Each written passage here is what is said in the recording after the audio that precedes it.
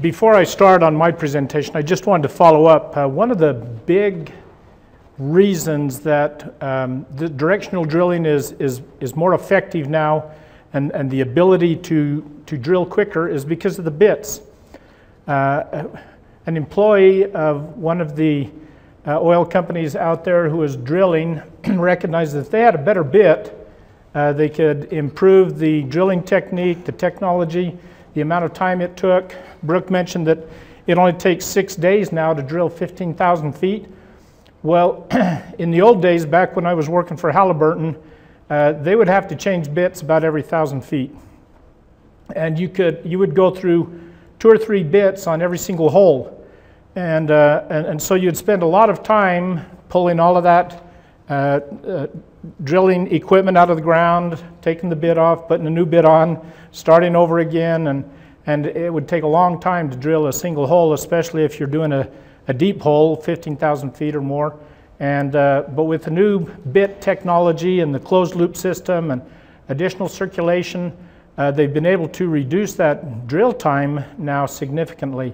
And then with the ability to move a rig without having to tear it down, hook a truck onto it and pull it to a new location by doing directional drilling. And if you ever get a chance to go out on one of these mobile rigs that'll move itself, those foot pads that it walks on are incredible. It's quite an experience. So my compliments to the oil and gas industry and the efforts that they're making to improve drilling technology and for the indirect positive impacts that it's having on our environment.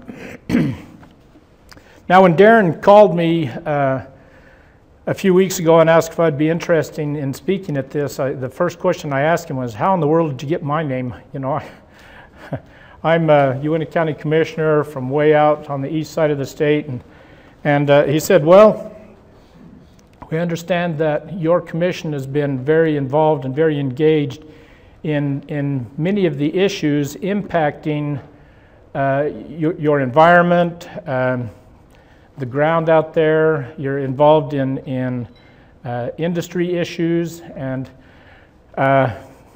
you know, we're very passionate about use of our public lands. And so we kind of came up with a combined idea on what I should talk about, and that is the role of local government for our public lands. So with that said, that's the topic, managing our public lands. This is a picture of Split Mountain. It's out just north of the Dinosaur National Park in part of Uintah County. And your national parks are part of your public lands. Public lands include BLM lands, Forest Service lands, state parks and national monuments, as well as the parks. We have quite a few public lands within Uintah County. Uintah County is one of the larger counties in the state of Utah. We have over 4,000 square miles. BLM is the yellow-colored portions of our county. There's over 1 million acres, makes up 47% of our county. The Ashley National Forest in green makes up about 10% of our county. Then we have Native American lands in kind of the lavender color. And then our school trust lands make up approximately 8%, and they're kind of dim. They're the little blue squares that you see spread throughout the county, and those lands were set up for helping to finance our public schools. Then the county has direct jurisdiction over private lands, which makes up a whole 15% of our county. So it's important that we understand and work well with those folks, those departments that do have direct jurisdiction over the public lands. And so we work very closely with BLM and with our Forest Service friends. We're very engaged in issues that impact our public lands. You know, Kathleen Clark is the Director of Public Lands for the state of Utah, and we are in constant conversation with her. We've especially been visiting with her about issues dealing with sage grouse, and as Tom Mesmer has pointed out earlier, we're very close to finishing up the state plan. Commissioner McKee, one of my peers in Uintah County, has sat on that on that committee. We've worked very closely with Lorian Belton, who is our local working group leader over sage grouse, and I hope you'll never move her. We just absolutely adore Lorian, and I don't know if she's here, but please don't ever reassign her. So as local leaders, we do need to be engaged in the issues and understand what they are. You can't just expect to be involved in these type of issues unless you understand what they're all about. We've talked a little bit about air quality, and in Uintah County we face a real problem with the potential of going into non-attainment. And so I called Amanda Smith the other day, and I wanted to understand so I could relate to you exactly what it means to go into non-attainment. And when precursors are in such abundance that it causes high levels of ozone, your air quality can suffer from that, and you can go into a level of ozone exceeding 75 ppb. And when you do that 3 times in a year for 3 years, then you have some very serious issues, and the Department of Air Quality will require certain restrictions to address that. But before that happens, we can take steps to ensure that we don't go into non-attainment. So we've been very involved in the air quality issues pertaining to or associated with Uintah County and Duchesne County. And you know, we don't really understand the physics behind ozone and the creation of ozone, because in Uintah County we have a winter ozone problem, which is very unusual. We didn't even know we had a problem till just a couple of years ago. Typically ozone issues surface during the summer months, and so we didn't even think or didn't know we had a problem out in Uintah and Duchesne counties. However, we had some readings from some of our air monitoring stations that indicated we were going into a level of ozone that was not acceptable. Industry has been very aggressive, very engaged in helping to reduce ozone levels, and that is without any requirement from DEQ or from EPA. They have done that voluntarily. As has been talked about, they've taken many steps to address the ozone issue without being required to do so. Yesterday, Jim Gazewood, is that right? Thanks, Jim. Talked about best management practices. And when these EAs are put together, they determine what are the best ways to access the natural resources found in these lands in the Uintah Basin. And we've talked about many of them today, yesterday and today. Reducing the footprint, improved access to the locations, improved drilling techniques. Many of the companies are moving away from trucking the water. They're moving water by pipelines now, and they're treating the water so that it can be reused. Anadarko is an excellent example of one of those that is doing that. Anyway, the point I wanted to make with industry is that they have worked very aggressively in minimizing the impacts that they have on air quality. So you don't have as many trucks on the road, you don't have as many water trucks hauling to and from the locations. They're piping much of it. And in fact, the polypropylene piping that they use is, you'll go out there and see it laying right on the surface. They don't bury it. And one of the reasons for that is because it can be moved, it can be reused. And so after a location has gone through its lifetime, that ranges anywhere from 15 years to 30 years, but eventually the production out of a well location will end. And then those polypropylene lines, heavy duty, very thick wall, can be moved to other locations and reused. You've heard a lot in the last 2 days about sage grouse. You'd think this was the Sage Grouse Summit. This picture was taken by John Sturmer. He's our civil attorney at Uintah County. It was taken up on Diamond Mountain.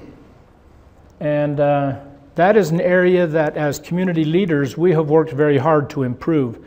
The habitat up there is excellent. There's lots of sage brush. lots of protection for them. A lot of the landowners up there have worked very closely with us. We have identified 46 miles of road that can be vacated or eliminated from the transportation plan and gradually reclaimed. The roads that they would use, and they're primarily ranchers up on Diamond Mountain, they would require fencing, and so we've been able to remove fencing. We've helped with that. So the habitat, or the core areas that we've talked about a little bit, are for the most part located up on Diamond Mountain. And it is one of the sage-grouse habitat areas that has been increasing over the last 10 years.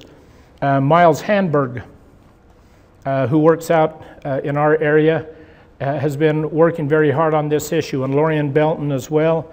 And the sage-grouse population has been on the increase for the Diamond Mountain area. As local officials, we're also very involved in wildlife habitat. As you are engaged in different issues, different projects, you have to keep in mind the impacts that they're going to have on the wildlife and what times of the year you can work on those, especially in dealing with roads, road construction projects. What are the breeding seasons? What are the times of the year that you could impact the wildlife? And so we're very careful about the impacts that we can have on wildlife in our area out there. We have a very diverse amount of wildlife out there. We have deer, we have elk, we have just about every kind. Bear hunting is extremely popular down in the southern end of Uintah County. We have lots of mountain lion hunters out there. And so, you know, we want to see these wildlife issues followed very carefully. We work very closely with Bill Stringer, who is the BLM director out there in that area, Mike Stewig for the Uintah Basin area. It's important that, well, let me just say that a few years ago it was more of a loggerheads with some of these agencies, but we determined a number of years ago that we would rather be successful in working closely with these agencies in dealing with these issues because they're important to us as local leadership. For example, we're putting in what's called the Seepridge Road. It's an existing road and we're making improvements on it. But we are installing 6 oversized crossings, underground crossings for these critical deer habitat areas. Oil and gas is very important economy in Uintah and Duchesne counties in the Uintah Basin. And there has been some talk about Anadarko and the EIS that they just successfully completed in cooperation with the BLM, 3,700 wells. This is a number of other wells that are going on. Gasco was just approved. Now it says proposed 1,500, but I think they approved 1,200 wells for Gasco. These are some of the major players, XTO, Newfield's not up there, Questar, but we have right now in Uintah County over 6,000 active wells. Over the next number of years, there are 30,000 wells that have been proposed for the Uintah Basin. So that demonstrates the absolute necessity of working very carefully with these best management practices and doing those things that will mitigate the impacts to our environment. We live out there, we love the land. And we have families who live off the land and who have jobs out there, and they don't want to see those go away. They want to be successful in their businesses. They want to have a nice lifestyle for their families. They want to provide for their families. So it's very important that we work together to reach common goals as we deal with these issues like the sage grouse and, well, for example, the Graham's penstemon, which is an endangered species. It's located along the Seepridge Road, and in an effort to not impact that plant as we put the road down through one of the areas where the Graham's penstemon is located, we literally went out there and dug the plants up that were within the road right of way. Now those that are outside of it, of course, we left alone. But We transplanted those as best we could. BLM had a team of folks that went out, of biologists that went, not biologists, who are the plant people, of those who are involved with the plants. We went out and physically relocated those plants that were in the, that would have been in a few years past just graded over. Gasco is one of the companies that we've talked about. They play a very significant role out there in the basin. Questar. Now, we've talked about a lot of the things that industries have done as part of their EISs that are required in their plans to do. But in addition to that, they do a lot of extra things as well that are community related. Anadarko that Brooke was talking about, they donated $1 million towards a wing of our Applied Technology College.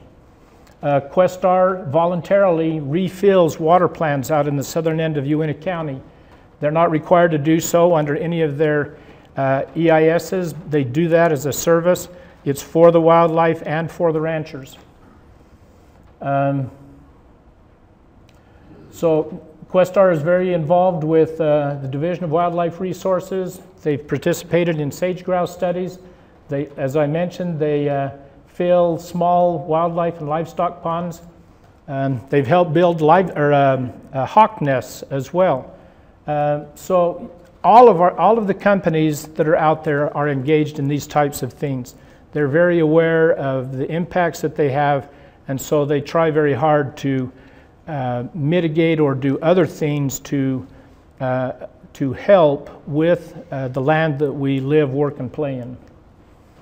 Oh, and I don't need this slide now. Brooke talked about their water reclamation. They're a leader in the industry in treating water. They have a water treatment facility that I went through. They have a water treatment facility that I was able to go through the other day. And the water that they use in their production is collected and brought to a local facility where it runs through a filtration system and then an RO unit, which is not cheap. As many of you are aware, reverse osmosis is a very expensive way to treat water, but they do that so that they can reuse the water throughout their system. Another area that we work very closely with is also with our parks. This is a picture of our Dinosaur National Monument field house. A few years ago, it was condemned because the land was beginning to move and the I-beams were literally pulling away from each other and it was in danger of collapsing. This facility has been reopened. The famous Wall of Bones, I'm sure many of you have been there. It literally has dinosaur bones embedded in the wall. And it's open to the public now, and they can go in. You can see this dinosaur skull. We worked very closely with them as they reopened this facility. Our travel and tourism hosted a huge gala affair where we invited people from all over the state of Utah and from around the area to come and participate in the open house. So this is just sort of an invitation, not sort of, this is a blatant invitation to come out and see this national monument that we're so proud of. We also have a number of state parks, and we work very closely with Mike Murray, who's our state park director out there in that part of the world. Red Fleet is a beautiful little lake that not very many people are aware of. We enjoy going out there and seeing the dinosaur footprints that are located on the north side of the lake. We also hosted recently the Utah Rock Art Association. The Uintah Basin is very well known for its arc sites throughout the state of Utah. The McConkey Ranch is located out north of Vernal, and many famous petroglyphic panels are found out there. We work very closely with them. They have decided that Vernal is the best place to come and have their annual symposium, but we invite you to come out and see some of the arc sites that we have out there. Now, probably one of the greatest responsibilities that we have is maintaining our transportation corridors throughout the county. And we are responsible for the roads in all of our public lands, whether they're up on the forest system or on BLM lands. We help maintain them and keep them open. We saw this photo earlier with the dust, and we've talked about the impacts of dust on our environment. That wasn't the sole reason, but one of the reasons why we decided that we needed to improve the Seep Ridge Road. If someone was driving on the Seep Ridge Road and you got behind them, you wouldn't be able to see for miles because of the dust. It was the kind of road that frequently deep ruts would be created in it, and it's one of our major oil and gas transportation corridors. And so there have been numerous studies over the years to improve this road. We finally decided to make it a priority. And so we went to our, the CIB board. Some of you are familiar with that, the Community Impact Board. We were able to get some low interest loans for 30 years and some of our transportation money towards this road. And as part of our improvements to this road, we have included 6 of these culverts. Now that's a D6 cat on top to give you an idea. And then there's a dump truck behind him. That's 28 feet. And it looks oval, but it's actually round. It just must be the way it's cut. It's 28 feet round. And then there's a dry bed in the bottom for the deer to cross on. We actually have a meeting this Friday to talk about the fencing that will be necessary to guide deer to this crossing. We're not sure that elk will want to use it. I understand that elk would rather go over the top.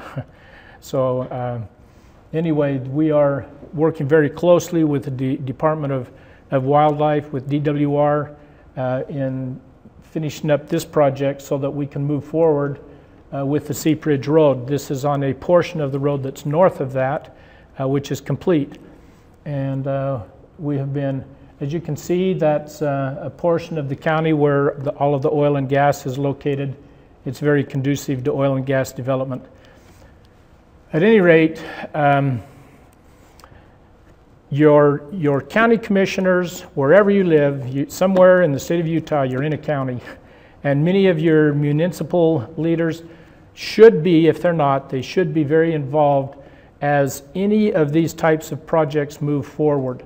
And so if you're talking about oil and gas industry or development of your roads, in endangered species issues, in air quality, your local leaders need to be involved in these issues. They need to be engaged and aware of what is going on so that they can sit at the table and represent you.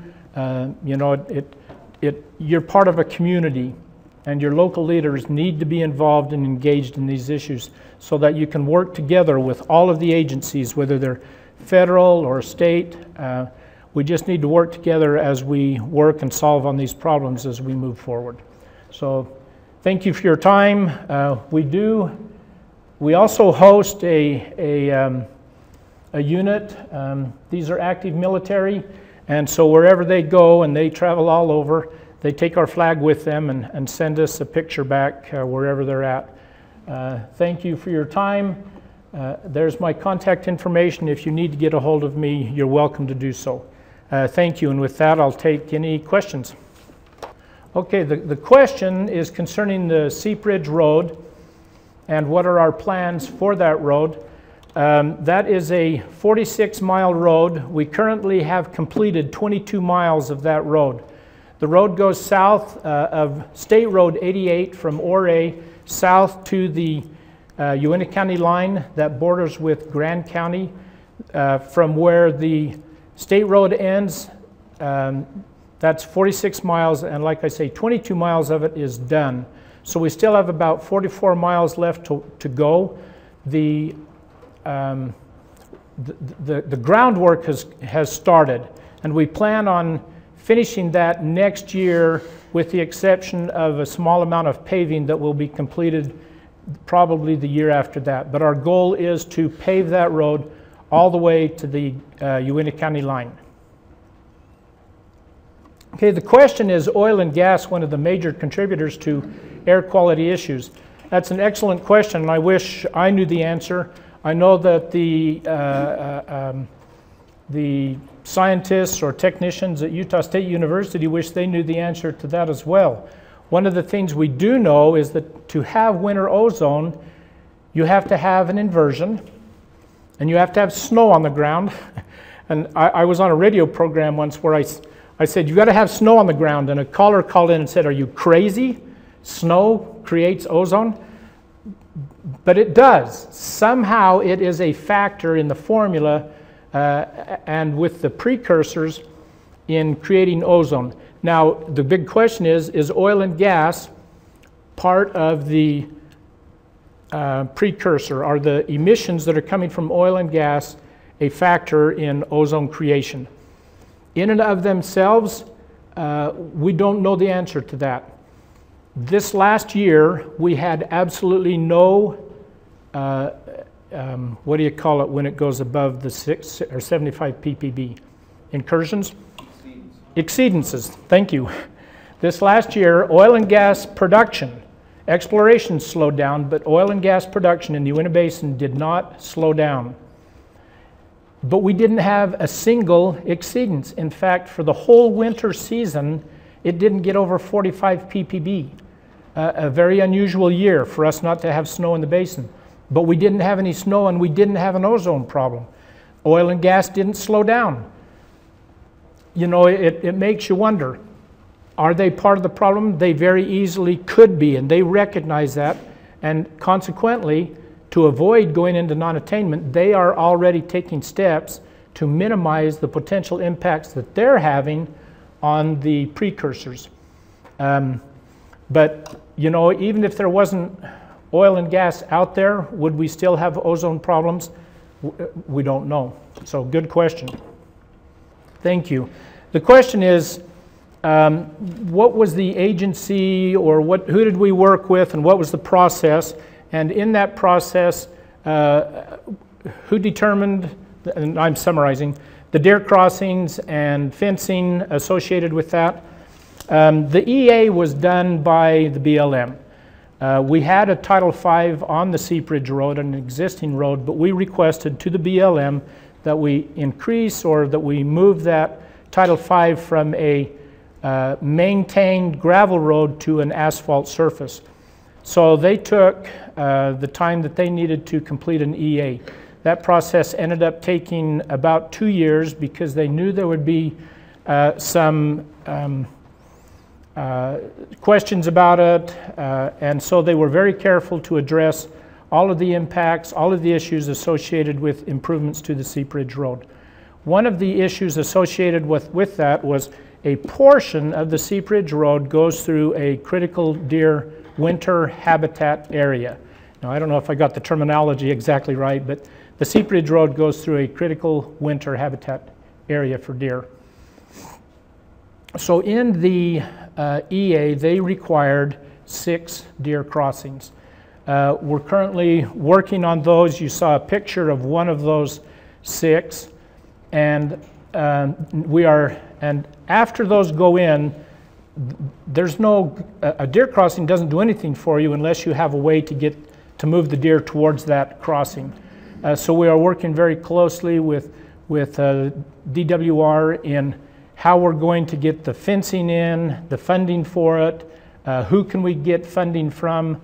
We will, by the time we're through with the Seepridge Road, the county, the transportation district, and the CIB, plus other people who have contributed to the Seepridge Road, will have spent in the neighborhood of $80 million. We have used every resource we possibly can as a county to fund this road. We feel it is that important. We don't have any money left for fencing, so we are working with other stakeholders, with DWR, and coming up with people who can help us come up with the funding that we need to put the fencing in. Otherwise, our crossings are not going to do us any good. So. You mentioned the endangered Graham's penstemon. Yes. Could you tell us a little bit more on how the penstemon is doing on the whole? I confess to a certain perspective on the Graham's penstemon. The more they look for Graham's penstemon, the more they find. Are they endangered? Yes, there's no question about that. But what we have found, especially as we have had some disturbance on this, is the more we disturb them, the more they come back. I don't know what that's going to do to the listing, but I'm certainly not a botanist or a biologist or a plantist. Plantist? Thank you. But it appears to do well when it's disturbed. However, we did not take it lightly, and that's why at one point during the process of this, we sat down together with the BLM to determine how can we, and I use this word a lot, forgive me, but how can we mitigate the impacts that we're going to have on those plants that are within the roadway. And so we determined to move those as best we could. We had one of our contractors donate their time. They literally took a bucket and got underneath the penstemons so that they wouldn't break up the root bundle, and literally put those in these big planter buckets, the wooden ones that are like a half a barrel, and move those. Some of them are out at Thanksgiving Point. Some of them were transported to another location and relocated. But we also identified several other plant areas around that we have kept confidential, just because the curious have a tendency to go out and try and see them and stuff. But we were very careful and very responsible as we tried to relocate any Graham's penstemon at a significant cost that were right in the roadway. Thank you, Mark. Thank you.